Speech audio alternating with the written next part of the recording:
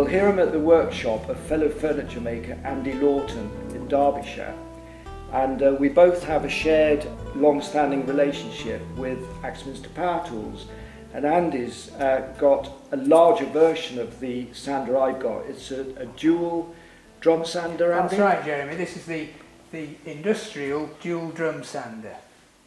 The main features of this machine are the capacity. It'll take up to panels up to 630 millimetres wide, and has a total working depth of 150 millimetres, which will pretty much cope with most of the components that furniture makers will be putting through it. The dual drums mean that you can fit a slightly finer grit paper on the rear drum, so that in one pass you can effectively do two levels of grit. You can go down to the next finest grit. So is one drum set differently to the other? Yes, you can either use one drum or both of them. The rear drum is completely independent, so that can be raised or lowered as necessary. The other good feature is that the conveyor belt is electronically controlled, so it's impossible to overload it. If you're try to take off too deep a cut, the sensor will slow down the conveyor belt, so it will just feed the workpiece through more slowly. And what's going on here, Andy? This is a very accurate digital readout. So once you've established a datum, say you want to take off, say you measure the thickness of the board as it is and zero these digital readouts, then you can take off a very tiny fraction in each pass. So it's possible to feed multiple components through, then reset the machine. You know exactly how much you're taking off, which is great if you're thicknessing veneers, as I often do. I feed them through on a carrying board, and I can accurately thickness them down to 1.5 millimetres or even less with care. Now I noticed that as you're thicknessing this veneer, it's set at a really slow speed.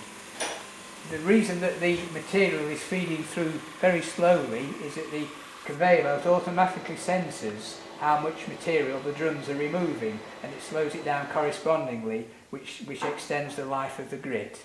But that did seem remarkably slow. Quite often I would send it through at a higher speed. If we send material through too slowly, certain timbers, particularly cherry, you can get burning and scorching. Just like many machines, you really have to experiment with it and get to know how it works to get the best out of it. So what grit papers do you use?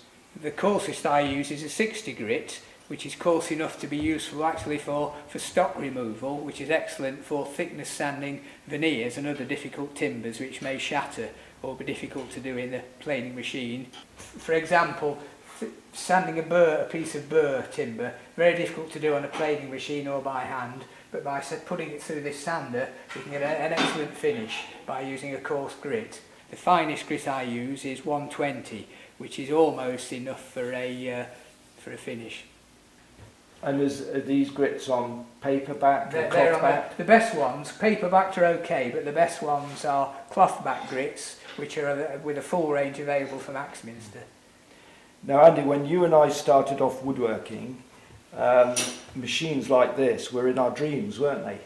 They were. These were industrial machines like this at one time, but way beyond the reach of an individual craftsman. But they've now come down in price hugely and are very affordable for a small workshop like ours. And I found that in the year that I've owned this, it's more or less paid for itself in that time, the amount of time it saves me.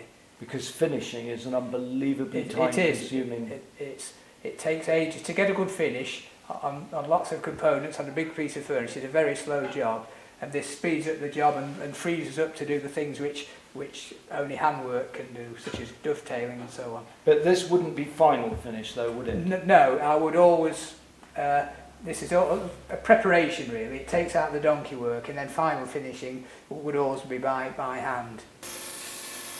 Well, on my smaller Axminster drum sander, I've only got one dust extraction takeoff, but I see there are two on yours, Andy. Well, dust extraction on any sanding machine is vitally important, and I feel it's better to use two dust extractors which take advantage of the twin dust ports on the machine. Dust is a major, if you like, invisible enemy in it is. workshop. It's the dust that we can't see that does the damage, that can get into your lungs and cause health problems. So dust extraction is a very important Yes, certainly I've visited factories in Scandinavia and they're almost like hotels. There's hardly a speck of dust anywhere. It's important to get establish how much material you're actually trying to take off in any pass, and by adjusting the hand wheel and by looking at the digital readout as well, it's possible to take a very fine cut off. Far better to do several light passes than one heavy one, which can cause the wood to scorch, and it certainly reduces the life of the abrasive paper. So several light passes are much better. This is one of those machines which, the longer you own it, the more versatile it becomes. You get to know how the machine works, what feed rates work and what combination of grits work for different species of timber. Oh, I'll second that, Andy. I mean, although my machine's a toy compared with yours, it achieves exactly the same precision and it's incredibly versatile. I mean, I started off using mine for thicknessing guitar tops, and any luthier watching this video will know that you've got to reduce the spruce top to between 3 and 4 millimetre. In the old days, you did it with a hand plane and scraper. And this is an absolute joy to use. Well, this machine is the same. It will work extremely accurately and give you a very acceptable finish as well. Well, Andy, that's a fascinating look at this machine. Is there any chance it would fit in the boot of my car, do you think? Well, the main casting is cast iron, which is why it's so... Look over there. We're looking over there. He keeps on looking at the microphone. Cut. Right. Andy, well, that was a fascinating talk on this acquisition, this dual drum sander. Is there any chance it will fit in the boot of my car? Well, the main body of the machine is cast iron, which is why the machine is so accurate. So unless you've got a forklift truck or a crane handy, I think the answer is no. Well, I brought one on a trailer. Oh, well, there you go. Away we go. Thanks for watching.